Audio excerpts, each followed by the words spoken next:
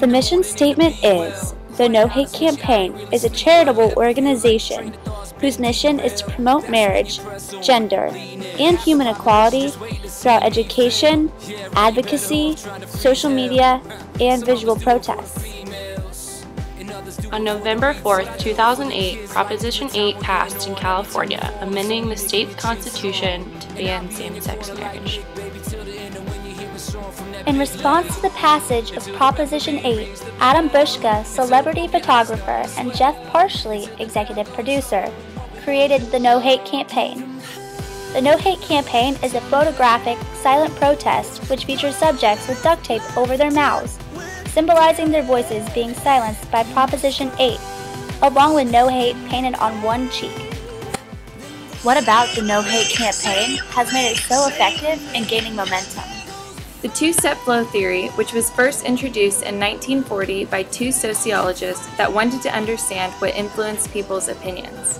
The study, which was called The People's Choice, found that mass persuasion involves the intervening of people as the factors between the media and the opinions, actions, and decisions. The two-step flow model works like this. An idea is presented to the mass media.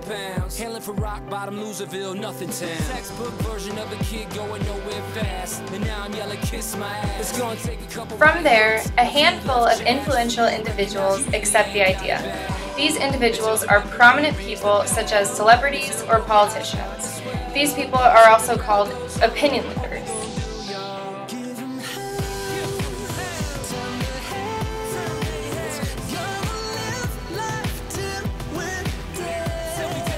Once the idea has opinion leaders backing it, it is then spread and widely accepted among a larger population.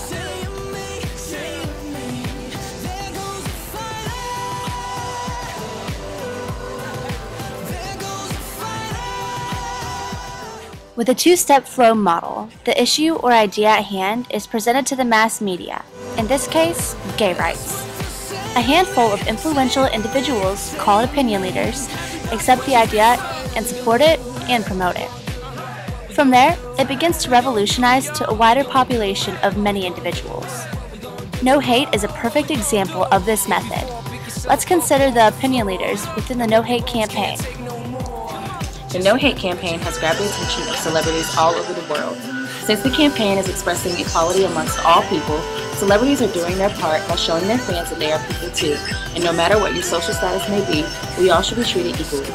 As celebrities, they are aware of the effect they have on people, so getting involved in such a controversial matter could cause change and cause people to stand up for themselves and what they believe in. These celebrities you see in the pictures are society's opinion leaders.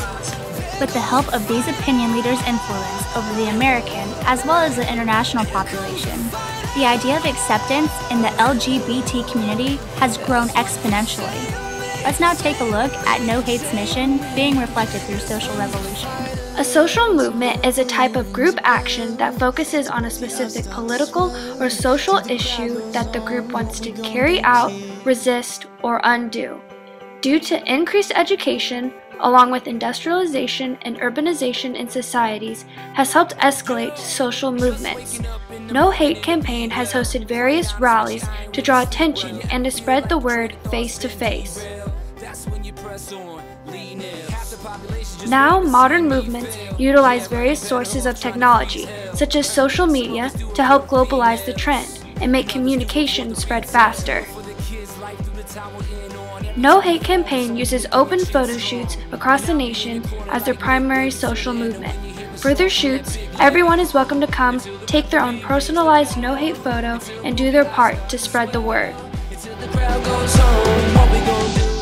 Within the past 5 years, the No Hate Campaign has grown to approximately 30,900 faces and continues to expand at an astonishing rate. The campaign began with portraits of everyday Californians from all walks of life and soon rose to include politicians, military personnel, artists, celebrities, and more.